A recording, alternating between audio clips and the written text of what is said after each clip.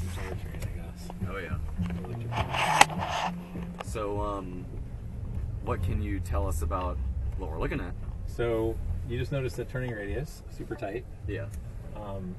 We were concerned about making a smaller car and concerned that the interior cabin would be too small.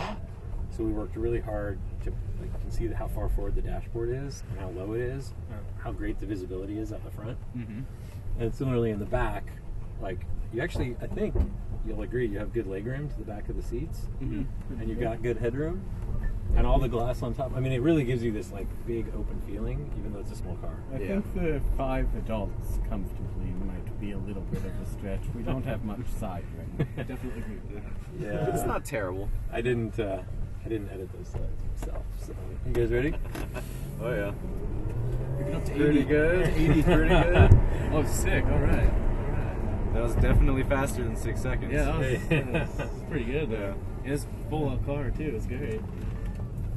So, do you think the fact that there's no instrument cluster? Whoa, that's lifting my feet. Okay. Do you think the fact that there's no instrument cluster is actually going to make it to the production model? Yes. Yes. Oh, I very mean, definite. this is not a show car. This is an engineering prototype. This is our first engineering validation car that we're working on. Like, Mhm. we're actually doing engineering testing with it, Mhm. and we really wanted to make it production representative so that it was useful and not just a throwaway. How about We don't have these- time. It's only a year and a half. Yeah. We got to go with this. How about this top windows? Are you going to have any tinting such that it's going to be a little bit easier for daytime driving?